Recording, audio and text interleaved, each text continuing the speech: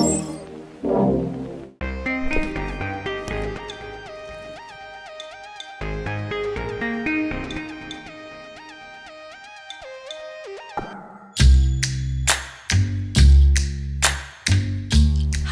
I'm Julia and welcome to the Rogue Academy. I'm a Rogue Artist Ensemble member and today I'm going to take you through the steps of how to tell a story using a mask. Masks have been used for thousands of years to help people tell stories. So today we're going to go through some of the steps of how to pick a story, how to create a character, and how to make a mask that can help you tell your story. All right, let's talk about the materials you're going to need for this project.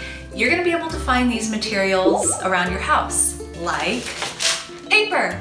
I found this in the mailbox. I finally found something to do with all of this mail.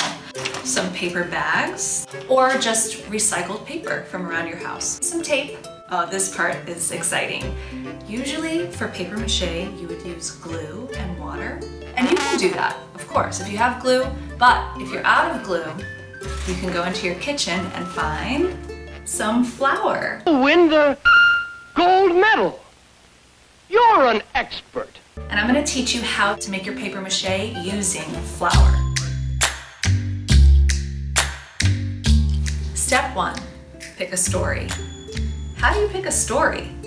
Well, you can start by thinking of a story that you really like, or a story that means something to you. I decided to choose a story from Grimm's fairy tales, and I picked Little Red Riding Hood. I picked this story because it's a story that we all know, and it's a story that teaches us something really important about how to trust our instincts when we're in danger and how to stay safe.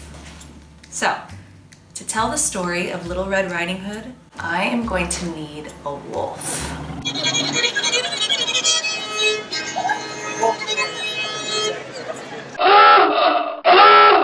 There's something I have to tell you about this project.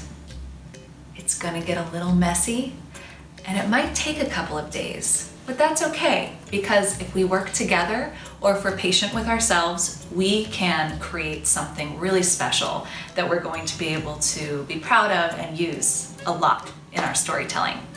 Now, the other thing I should tell you, after we finish our papier-mâché project, we might need some decorative materials like paints or things to glue on to help bring the mask to life, but we don't need to worry about that just yet. We're going to focus now on how to make the papier-mâché mask.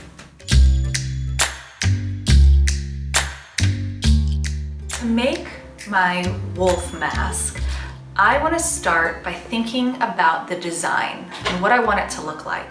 It's going to need to fit on a face, so I'll start by finding the eyes. I'm going to take a piece of paper and a pencil, and I'm going to put the paper in front of my face, like this. And then I'm going to take my pencil. You might need some help here. Be careful, you don't want to hurt yourself. And I'm going to help find my eyes on the paper. So, here we go. Chick, chick, chick. Chick, chick, chick. And this is going to help me know where the eyes go later. So this is going to become important later on after we make our mask. Now, I'm going to draw a little picture, a little design of how to make the wolf. Now, the way I'd like to do this is sometimes I want to search an image online, look for an image that I can draw from. So I looked up pictures of wolves and I drew a picture. This picture, it's only to help me know how to make the mask, because the eyes, I know, are going to need to be a certain distance apart from each other. And I know that I'm gonna want to make shapes of the ears and the shape of a nose. So this is really just a reference point to help me when I'm sculpting, but the real art making is going to come using our hands right now. Let's get into it. Let's take our paper and start sculpting. To make the sculpture of our wolf, we're going to take paper and crumple it up. And we're gonna start using some tape to help make the shape. Now, I'm sitting here at a table, but to be honest with you, I really prefer to work on the floor. So let's get down there. Woo! Woo!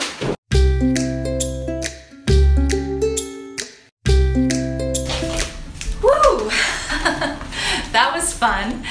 All right, so here it is, the sculpture that will be the base of my mask.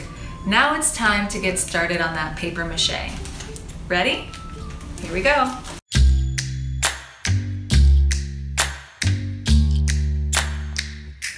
Okay, so here, as you can see, I've got some scraps laid out to help keep my working space clean.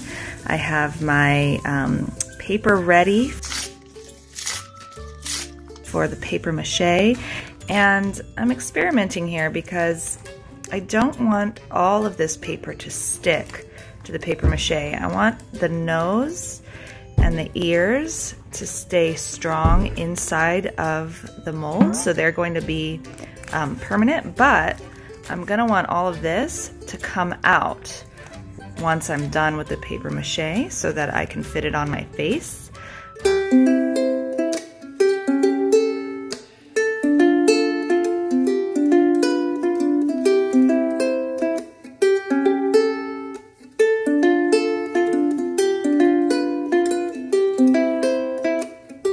Okay, so here I'm ready for the first layer.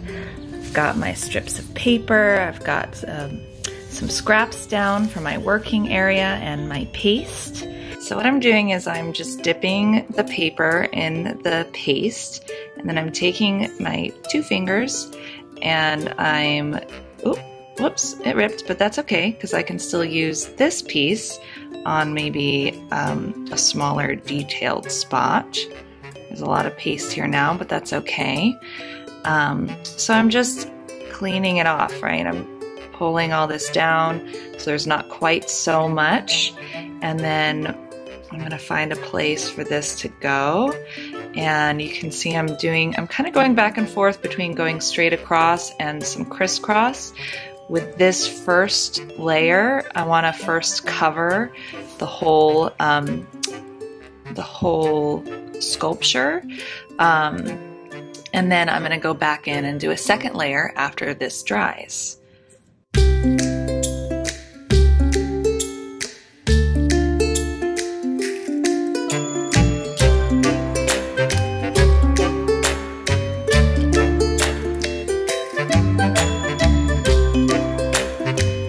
So my first layer, look at that, nice.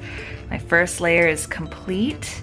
I'm just gonna check it to make sure. I actually might do maybe a few more pieces back here.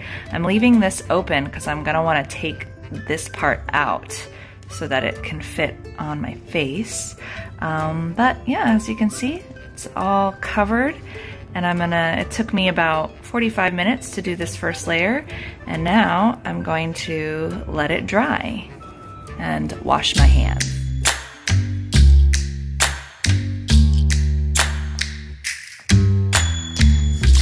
Decided to use the paper bag for my second layer to give it this is going to be a little stronger, and I want to make sure that it's really solid. Now that this has dried, I'm going to do my second layer using this paper bag.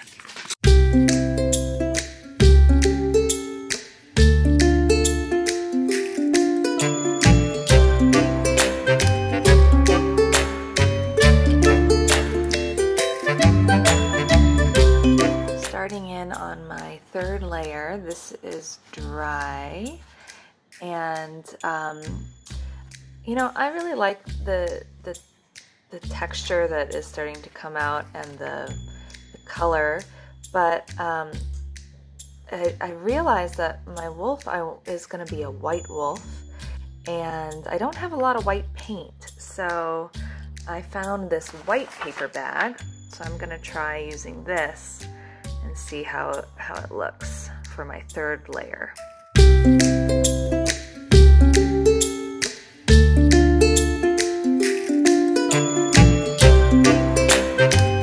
Drying really nicely. Just waiting for it to get fully dry back here. It's almost ready. It might be ready to start to cut into now. Whew. All right, so here we are with my almost finished mask. It's now time for me to start to cut into it, take the mold out, create the holes for the eyes so I can eventually put it on and see through it. And I also am going to start the process of decorating now.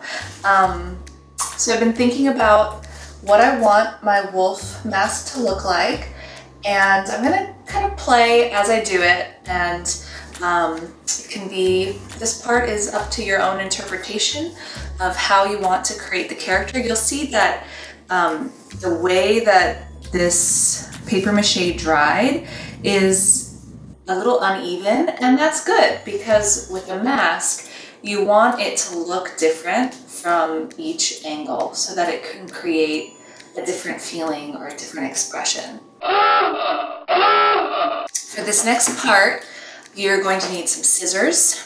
I'm going to use an X-Acto knife. If you have one in your home, that would hopefully mean that you have someone that can help you to use it. I don't recommend using these without someone who really knows how to do it. And even scissors, please ask someone to help you as you start to cut open the mask. All right, here I go.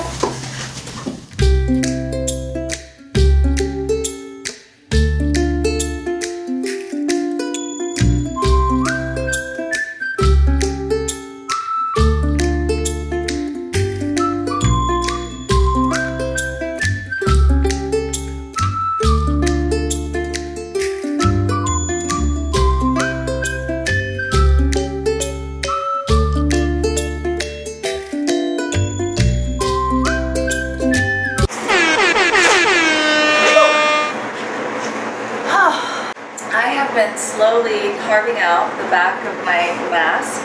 I did just a little bit at a time because I wasn't sure how far I wanted to go at first. You don't have to go as slow as me. And along the way, I kept testing it on my face to see how it would fit and then cut little bits as I go. Now for the next step, I'm going to cut the eyes to make sure that I can see. And I found a piece of string so that I can tie it around and wear it.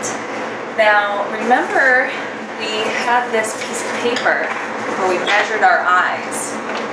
So I'm going to use that paper to place it down onto the mask in order to draw a mark for the eyes. So my marks are a little uneven, but I'm going to find it. I'm going to put my eye holes here, and for that we can use the edge of a scissor or our X-Acto knife. And I hope you're more careful than I am.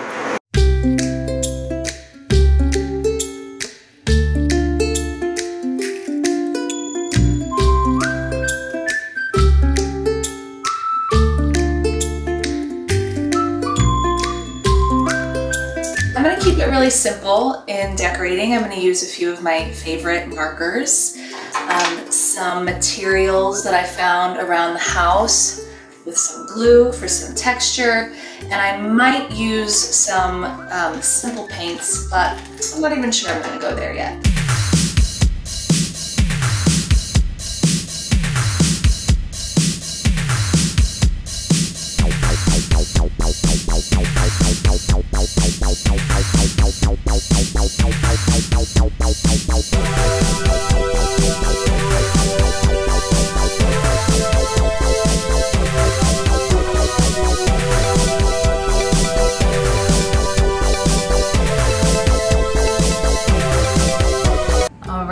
So I have completed my mask for the wolf in Little Red Riding Hood.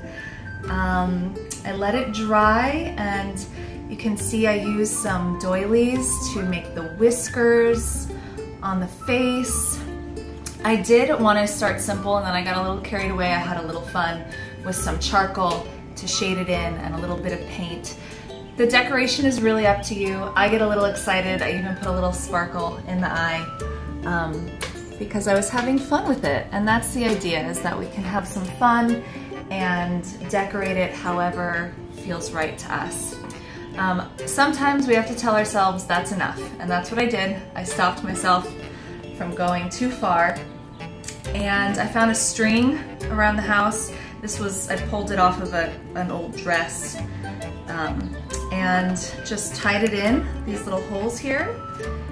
And now it's time for me to try it on and see what it's like to become the wolf.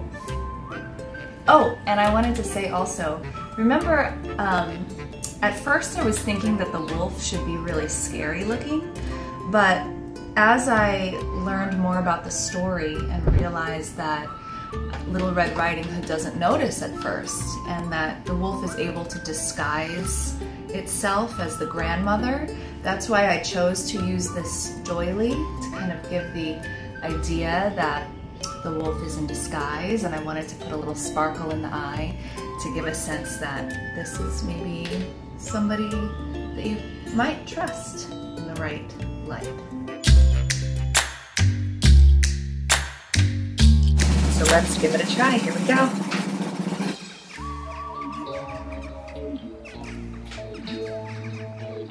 Good day, Little Red Riding Hood. Where are you going so early in the morning? No, but just look at the flowers all around you.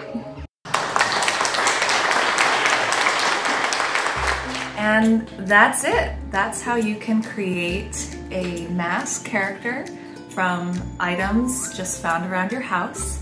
This was my papier-mâché wolf mask for Little Red Riding Hood, and now I'm ready to put on my play to tell a story. I hope this inspires you to come up with your own idea. Think of a story that you really like, a story you want to tell, and remember that you don't have to know exactly what it will look like when you start.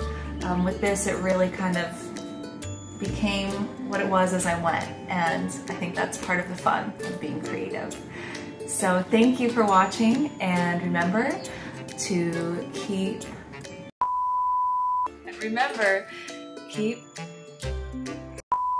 dreaming and scheming. The other way around. And remember, keep scheming and dreaming.